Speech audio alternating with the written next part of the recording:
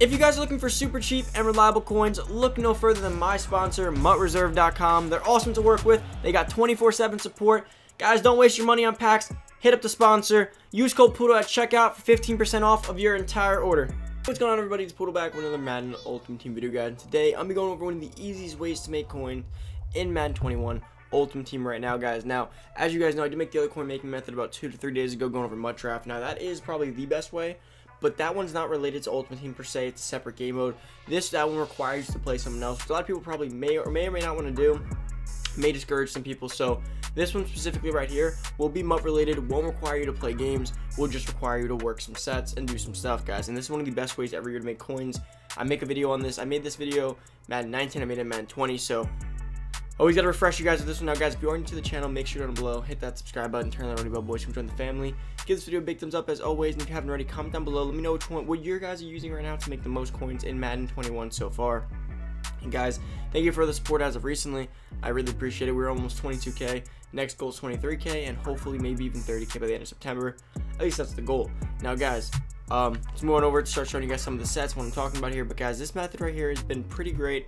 It's kind of like the risk involved in it pretty much just get washed out by the pulls you continuously keep getting from these sets. So I'll explain that in just a second. But this one has been one of the best ones, especially for early in the year. This set later in the year kind of differs. Like, it starts to get kind of bad, but in the early year, due to the price of certain things, it is super good. And at so it was like a bare minimum, you end up breaking even, and at like a decent case scenario, not even best, you make tons of coins. I'll go over that again in just a second. Let's head over to exchange sets, and let's go over to the player exchange. Now, guys, these are the sets you're going to be focusing on, these two right here. Now, the reason these are so important is because the 66 to 69 overall silver exchange, you put 2 silver 60-65 in, and you get back a random 66-69. And the beauty of this overall range is this is where power-ups are dropped.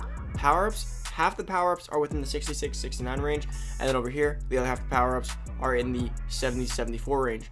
Now, that is the beauty of these sets, is because pretty much if you just exchange worth the silvers. Now, in this set, be a little careful when you are putting players in. Make sure you're not putting in any good players. Some players will go for a decent amount because they are in the Team Diamond Berry set, or the whole 32 teams.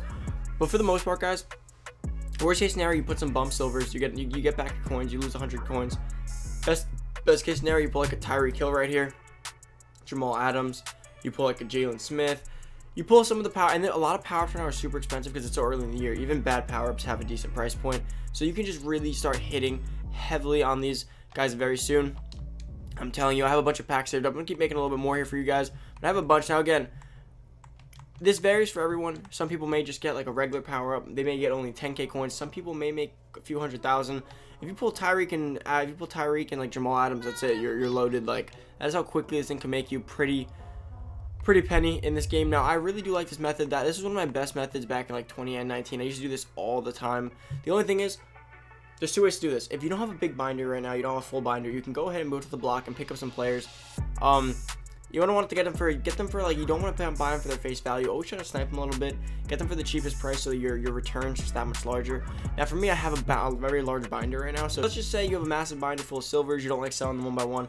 Great binder clearing method. Pretty much you just return all your value on the coins at either bare minimum or break even, or even a return on investment, and pretty much investing your binder into a higher price point. There's so much that could be done from these, and it's exactly why I like these packs so much. I have 23 here, so let's see. I had the 66, 69, 70, 74, and I got the 75, 79. That one was accidental. I accidentally made that one.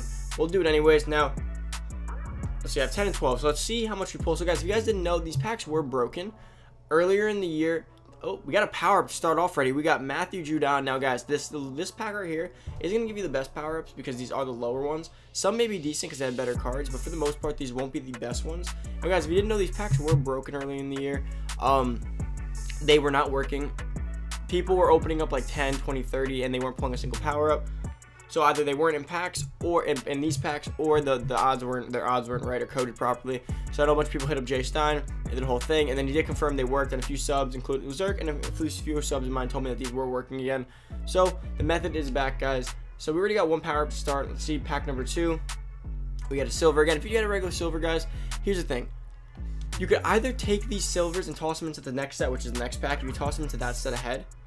But check, like if it's a rookie, he may go for a decent amount because of the collection. But what you could always do, guys, is take them and toss them right to the next set and just keep redoing the set over and over again. Or check their value first, make sure they're not going for anything, sell the ones that do. For anything for over a K, you should probably sell, and then the rest toss into sets. Now, it's up to you guys. Again, you could just take all your value back on these, but I like to trade them up into the sets. We got a second power up here again. Not bad. Matthew Stafford. Now, that card actually might have some value when he gets a high throw power card at some point. If he does, I mean, the issue is we have Mahomes nowadays, so it's very hard for Matt Stafford to have any kind of value like that. Another rookie right here. Again, the rookies ones, you want to check their value. They might actually go for something, considering they are in the Isaiah Simmons set. So definitely check on them before you go ahead and sell them. But the regular silvers, I mean, you more or less know what they're going to go for. But still check, of course. It would be dumb to not just check and make sure that those don't go for anything. All right, so we're on to the bigger packs here. So let's see if we can pull a fire power up here. So we do get a rookie, Grant Delpit. Now, these are where these cards could go for easily like 2 to 4K, maybe more. So you definitely want to be checking on these as you sell them or put them into the set. The golds, always check, guys. The golds could go for a few K as well, especially if they go into one of the sets. So you don't, again, want to be checking for those. Another gold, 74 Jason Witten. I will show you guys some of the values of these at the end of the video, just so I can confirm with you guys. And again, it's even decent if you just pull some golds. Like if these golds go for a few K and those silvers going for under 1K, again, still some coins, even if it's a small coin value or coin make. And it's gonna take more than just 12 packs, guys. Like you want to be opening these in like quantities of like 30 to 40. Same thing in real life. Like you have one shot at something, you're probably not gonna win it. You have 40 shots, good chance you have enough spots to hit. But for me, I needed more. But again, I consider all day doing these.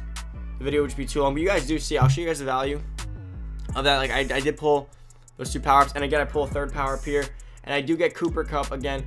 Just remember that if I pull 3 to 4 power-ups out of 20 packs, that's another power-up right there. Brian Bulaga.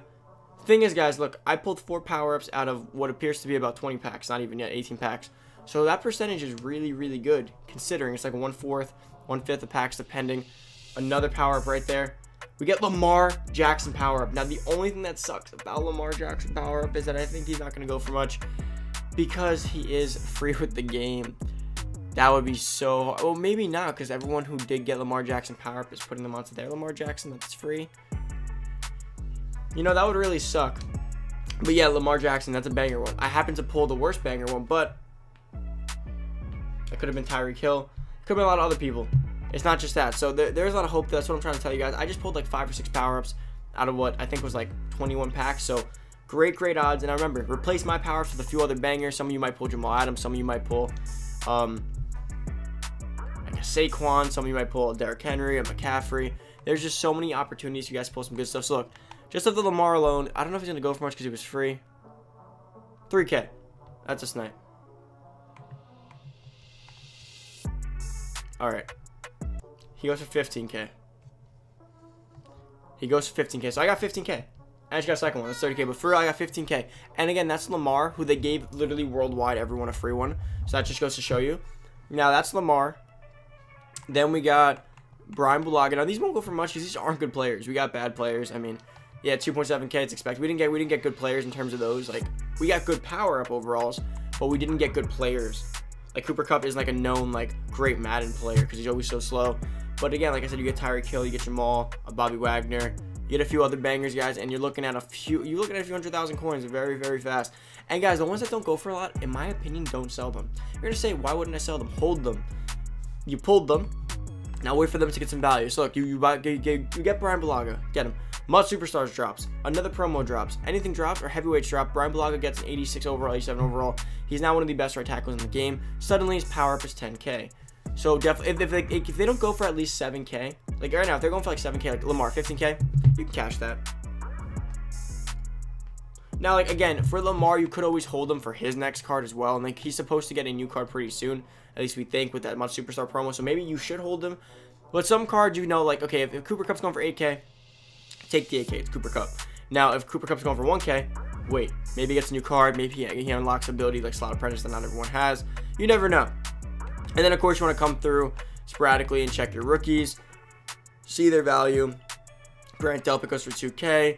All right, sell that one. That's more than the other silvers. But you guys pretty much get the point, guys. But that is it for the video. Hope you guys did enjoy. Hopefully, you guys make tons of coins off this method. Now, if you guys are new to the channel, hit that subscribe button. Turn that on, boys, for all the year-long gameplay tips, pack opening content, everything there is Madden related. I do just about everything on this channel. Make sure to give this video a big thumbs up. If you did like this, you're hopeful, or you like the polls I got, make sure you give this video a thumbs up. Come get 300 likes in this video. And guys, comment down below, let me know how much you make off this, and please come back to this video later and let me know what you guys pulled off this. But that's about it, guys. And remember, if you do need coins and you're not a fan of coin methods, or you want even more coins than just this for the promos that will be coming out at the new Legend Weekend, make sure you're heading over to MUTReserve.com. Go down below, the link that is down below in the description. Use code Poodle to check out 50% off. Super cheap prices, way better than buying packs, guys. But that's it. I'm out. For the rest of your day, peace.